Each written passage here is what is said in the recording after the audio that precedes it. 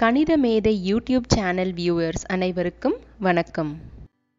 நம்மளோட ப்ரீவியஸ் வீடியோஸில் அபாக்கஸ் பண்ணுறதுக்கு தேவையான பொருட்கள் எல்லாம் பார்த்தோம்.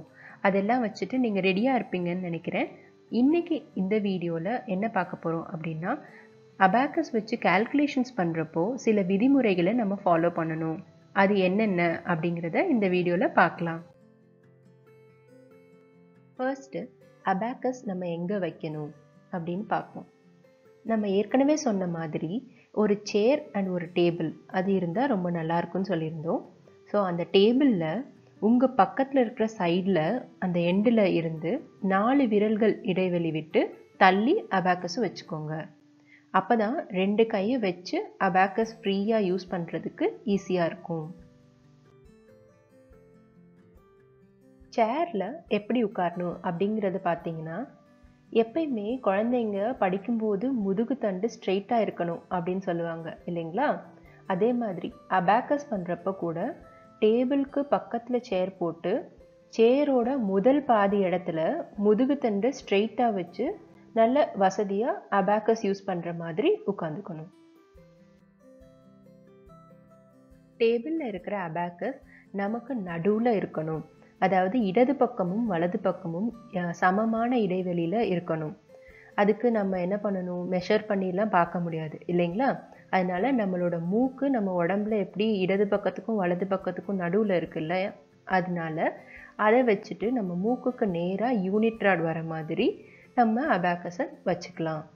அதோட மேலேருந்து நம்ம பார்த்தோன்னா அபாக்கஸோட முழு பாகங்களும் தெரியணும். ஸோ அந்த மாதிரி நீங்கள் அபாக்கஸை வச்சுக்கலாம். இப்போது எப்படி உட்கார்றது, எப்படி அபாக்கஸ் வைக்கிறது அப்படிங்கிறதெல்லாம் பார்த்தாச்சு. நெக்ஸ்ட் எப்படி பென்சில் பிடிக்கிறது, எப்படி அபாக்கஸை பிடிக்கிறது அப்படிங்கிறத பார்க்கலாம். மனிதர்களில் 2 விதமான எழுத்து பழக்கம் உள்ளவர்கள் இருக்காங்க.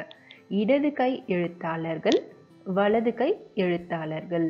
அதாவது left hand writers and right hand writers. நம்ம வீடியோவில் 2 பேருக்குமே தனித்தனியாக எப்படி நம்ம பென்சில் அண்ட் அபாக்கஸ் ஹேண்டில் பண்ணணும் அப்படிங்கிறத சொல்லியிருக்கோம். So confuse ஆகிடாதீங்க.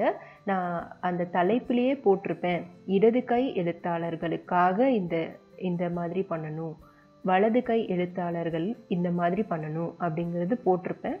ஸோ அதை பார்த்து கன்ஃபியூஸ் ஆகாமல் பார்த்துக்கோங்க. நம்ம இப்போது வலது கையில் எழுதுகிற பழக்கம் இருக்கும் இல்லைங்களா, அவங்களுக்காக என்னென்ன பண்ணணும் அப்படிங்கிறத பார்க்கலாம். ஸோ வலது கை எழுத்து பழக்கம் உள்ளவராக இருந்தால் பென்சிலை வலது கையில் பிடிக்கணும், அபாக்கஸை இடது கையில் பிடிக்கணும். இந்த படத்தில் காமிச்சிருக்க மாதிரி வலது கையில் ஷூட்டிங் பொசிஷனில் நம்ம பென்சிலை வச்சுக்கணும். அதாவது ஆள்காட்டி விரலும் கட்டை விரலும் ஃப்ரீயாக இருக்கணும். மீதி இருக்கிற 3 விரல்களையும் வச்சு பென்சிலை இப்படி ஷூட் பண்ணுற மாதிரி பொசிஷனில் பிடிச்சிக்கணும். பென்சிலோட எழுதுகிற அந்த ஷார்ப்பான பாகம் கீழ் நோக்கி இருக்கணும், அந்த முழுக்கையான பாகம் மேல் நோக்கி இருக்கணும்.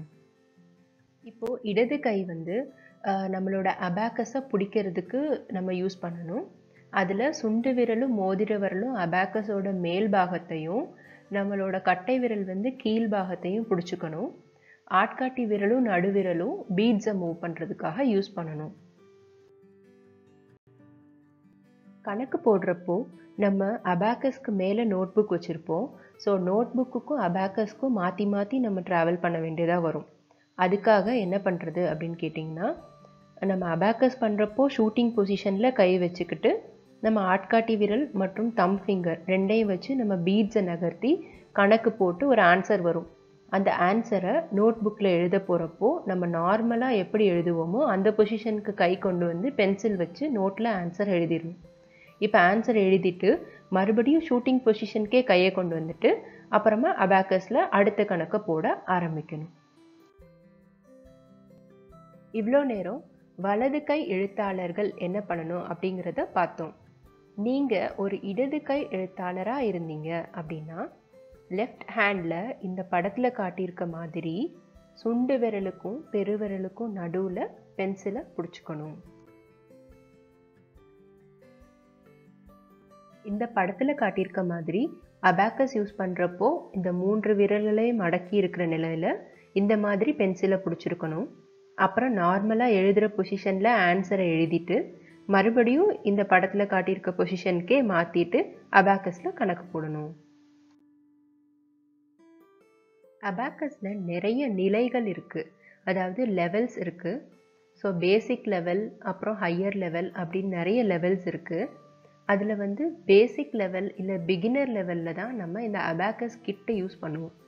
ஸோ அபாக்கஸ் கிட்டை யூஸ் பண்ணி பண்ணுறது நம்ம இனிஷியல் ஸ்டேஜஸில் கற்றுக்கிற வரைக்கும் இந்த கிட்டை யூஸ் பண்ணுவோம்.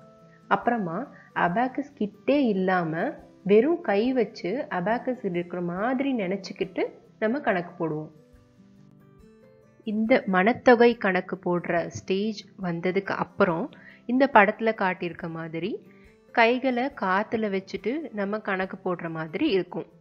ஆனால் எல்லா லெவல்ஸ்லையும் எப்பயுமே பென்சிலை அதோட பொசிஷனில் கையில் வச்சுக்கணும். நம்ம அபாக்கஸ் கிட்ட எப்போ எடுத்தாலும் இல்லை எப்போ நகர்த்தினாலும் பீட்ஸ் இங்கே அங்கேன்னு ஆர்டர் இல்லாமல் இருக்கும்.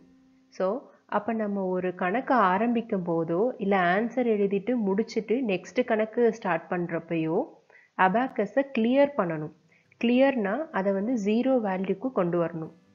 ஸோ நம்ம பென்சிலை ஹோல்டு பண்ணாத ஃப்ரீயாக இருக்கிற ஃபிங்கர்ஸ் வச்சு ஆன்சர் ராடை எந்த பீட்ஸுமே தொடாமல் இருக்கிற மாதிரி, அதாவது அபாக்கஸோட வேல்யூ 0 இருக்கிற மாதிரி பண்ணணும். அது பேர் தான் அபாக்கஸை கிளியர் பண்ணுறது அப்படின்னு அர்த்தம். இப்போ பார்த்த எல்லாத்தையுமே நெக்ஸ்ட்டு வரப்போகிற வீடியோஸில் கால்குலேஷன்ஸ் ஸ்டார்ட் பண்ணுறப்போ ஒரு டெமோ மாதிரி ஒரிஜினல் அபாக்கஸ் வச்சு காமிக்கிறோம். கணித மேதை சேனல் வீடியோஸ் உங்களுக்கு பயனுள்ளதாக இருந்துச்சு அப்படின்னா எங்கள் சேனலுக்கு லைக் பண்ணுங்கள்.